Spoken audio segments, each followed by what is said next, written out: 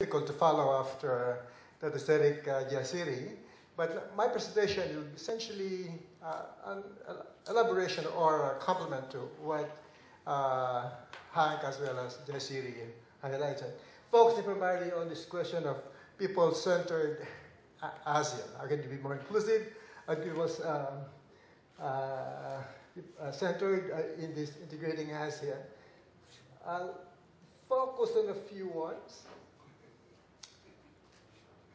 The first one is, we had a survey of aspirations and expectations of people in the region.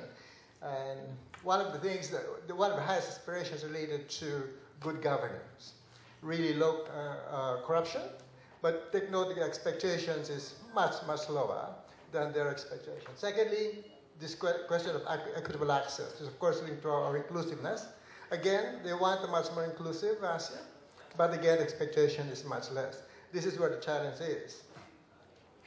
And if you look in terms of what you call depressing problems, like corruption was number one, and third is about income, is about inequity again. So we are actually right into the main concerns of the average ASEAN. I also essentially highlighting what we've been discussing so far. The whole thing about Trump Brexit is really about inclusive growth. Secondly, this thing about digital revolution is the possibility that it can actually be used for inclusive growth, although there are, of course, risks involved in it. But also, please take note that we are really in the growth center of the world, and therefore we have to make use of that. Which brings me to what could be a broad framework for engendering inclusiveness as well as social equity, and of course, a robust integration. Well, essentially, there are two elements of this social equity. One is poverty reduction, which of course means you've got to have high growth, which means of course you've got to have good, high investments. That's equally important because there are so many poor still, not just a question of inequity, but the sheer element of poverty. Of course, the other one is reduced inequality. With, of course, the broad strategy, really, is one, how can you enhance many of those direct investment and growth drivers as indirect equity enablers? You have to think of ways by which they can become equally supportive of equity, reducing inequality. Second, of course, is how can we strengthen direct equity drivers, which are themselves also indirect growth drivers.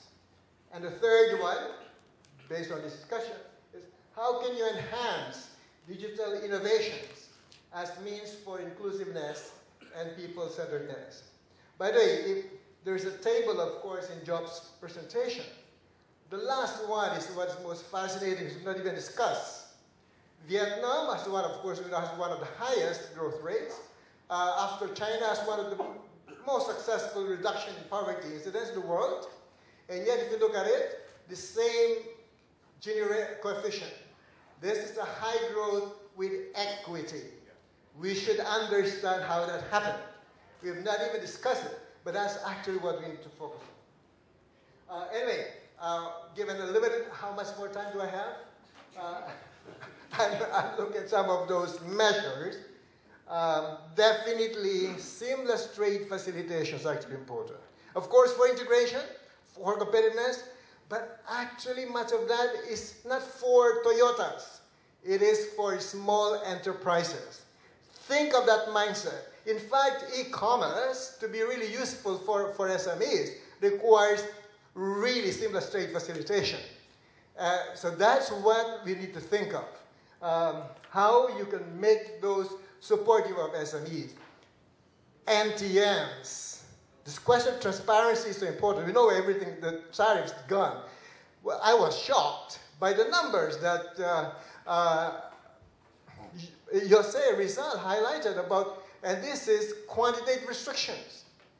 That means lack of transparency in the region is actually a critical element. And that's why the focus right now of really dealing with this question of transparency is very important to make and to ensure that indeed the AEC works well. But there are also other elements of it, and it is, we know statutory conformity is a very important element with respect, 5 minutes, in dealing with the NTMs. And that means laboratories. It means that's what you need for SMEs.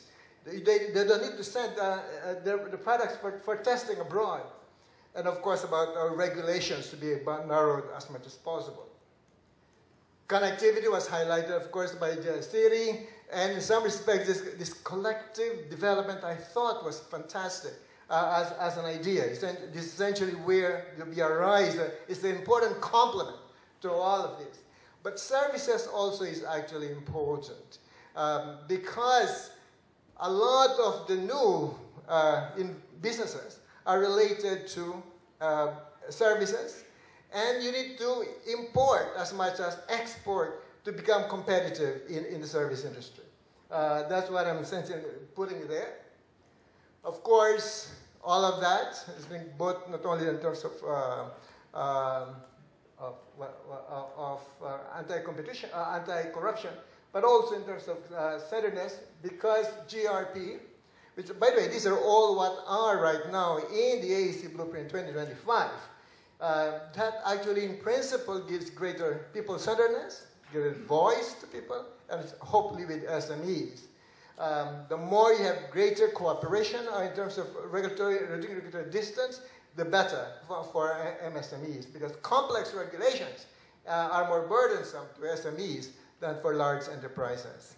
So all of these are actually for SMEs. It's all a question of implementation. It's all a question of mindset. And really, digital innovation. I thought the ASEAN Trade and Investment Summit, Business Investment Summit 2 years ago was really very good. They focused a lot on digital innovations. But again, that calls for free data flows, efficient logistics, payment systems. And it is interesting, some of these are actually innovations in the region, themselves like Lendo, for example. But equally important is that you can have a more effective target of subsidies because of it. You can have more efficient delivery of government services, and definitely, again, greater voice from various stakeholders. So digital innovation, if it's done well, could actually be the way by which you could really have much more inclusive growth. Well, that's all. Of course, there are problems, there are risks, and that's what called analog components that the World Bank highlighted. That is, you've got to have the good regulatory regime with respect to it. Otherwise, you'll also have this hollowing out of the market that they're sort of highlighted. Clearly, apart from all of those, you also have to invest on education, on health, electricity, irrigation, farm-to-market roads, social safety net, so many of these things. I'm putting, again, Vietnam indicators, because it really shows that, of course, I compared here, unfortunately, very good, China and Vietnam. And you can see, really, the case for Vietnam. We know very high growth rates and equally very stable, equitable growth. I think it is linked to the fact that access to people, in terms of infrastructure, even electricity, is almost 100%. But also, equally important, is greater understanding of linking to comparative advantage. The problem for the Philippines is actually that we didn't really make full use of what the essence of advantage is. We have very high minimum wage than the relative average rates. They don't have that. Our power cost is extremely high. You cannot have really manufacturing sector for it. I know there's about all these hacenderos and the like, but actually the fundamentals are that we did not follow the essence, the nuance of comparative advantage, as well as having this sort of critical, basic infrastructure, such as for everybody.